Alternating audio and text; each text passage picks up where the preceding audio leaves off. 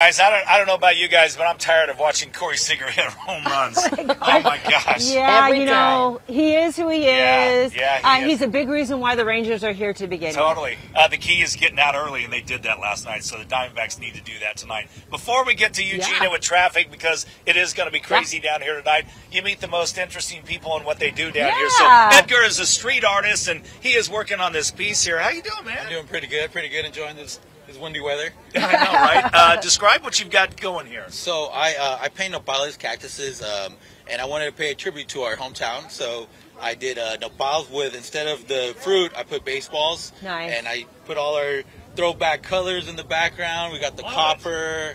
And just rooting on the home team. I was going to say, Edgar, you're a big Diamondbacks fan, right? Humongous Diamondbacks fan. Yeah. This is the reason why I started painting cactuses. As a young age, I was brought here at a stadium.